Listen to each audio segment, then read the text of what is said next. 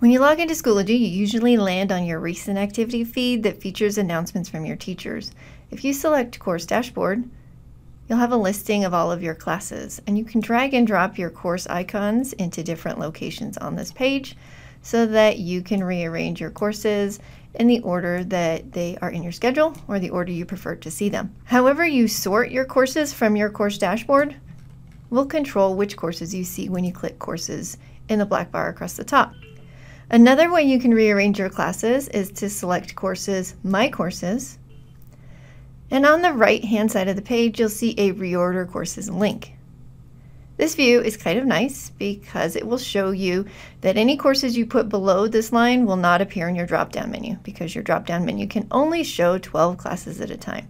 So this allows you to easily rearrange your classes in the order that you prefer them to be displayed in your courses drop-down menu.